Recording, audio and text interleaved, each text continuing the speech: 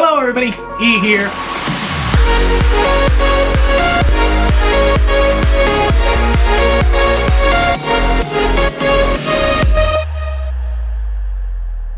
Hello everybody, E here. Welcome back to another book review. I'm splitting up my two sad reads with a review for something that is absolutely hilarious.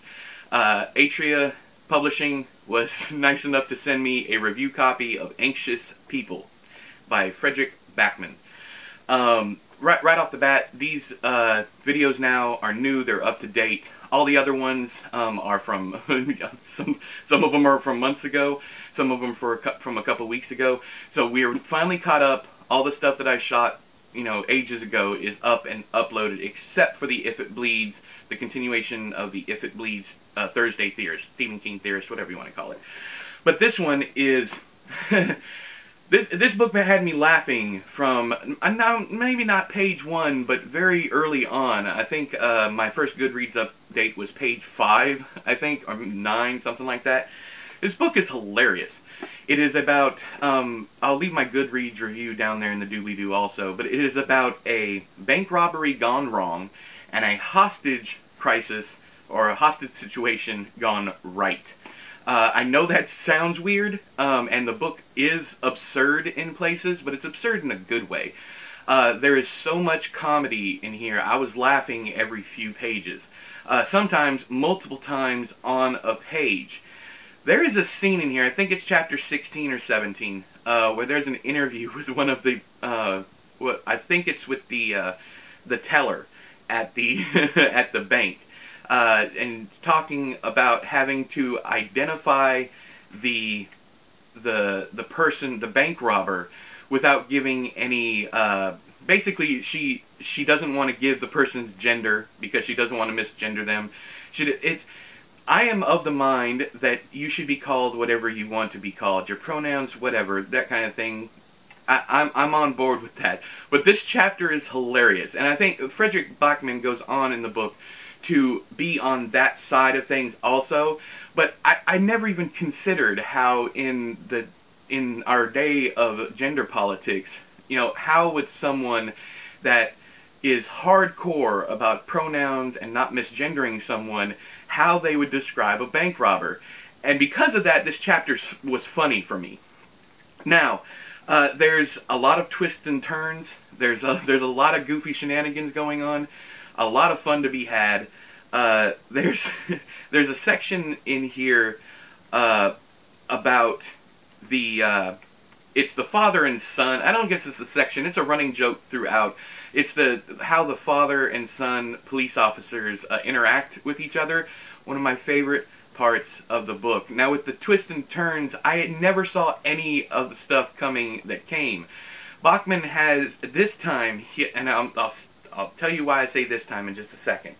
He has a knack for, sometimes, for foreshadowing. Sometimes it's heavy-handed, not in this one, but he can be heavy-handed with his foreshadowing. And what he'll do is, okay, this thing happened, and then he will change the person it happened to at the last minute. Those are the kind of twists that he does.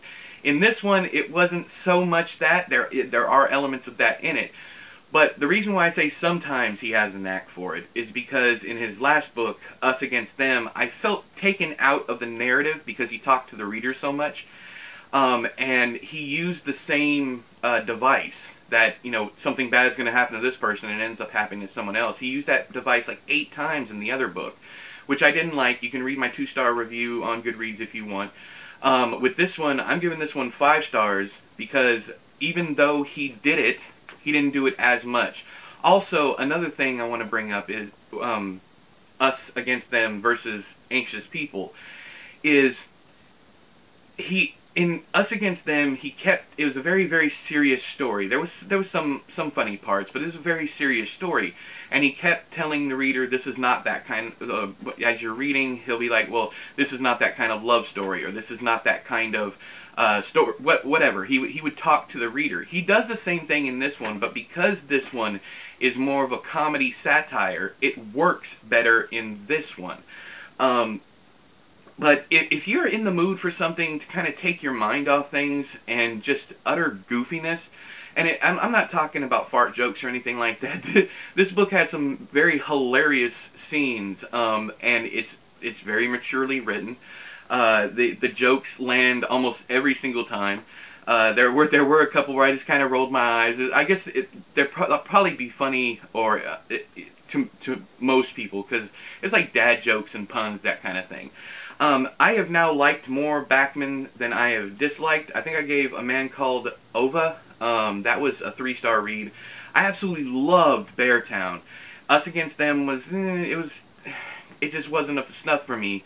But his the book he released before this one is Things I Need to Say to My Son, something like that, was absolutely fantastic also. So in my opinion, Backman is just getting better and better as he goes along, and this has my highest possible recommendation. I know most of you out there that watch this channel are here for the horror, but this, if you need a break from that, this is the perfect book to pick up to take a break from all the darkness that's going on right now, or maybe you're getting tired of horror or whatever. This is perfect. It even has not thriller elements, but it has a mystery. That probably was my favorite part, other than the characters.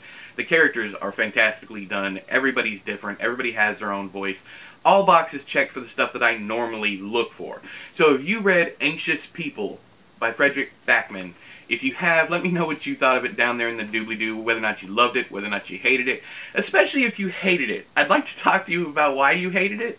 It's not one of those that I can't see people disliking it, but it's one of those things where it's good fun. And I would be interested to see why you didn't like it.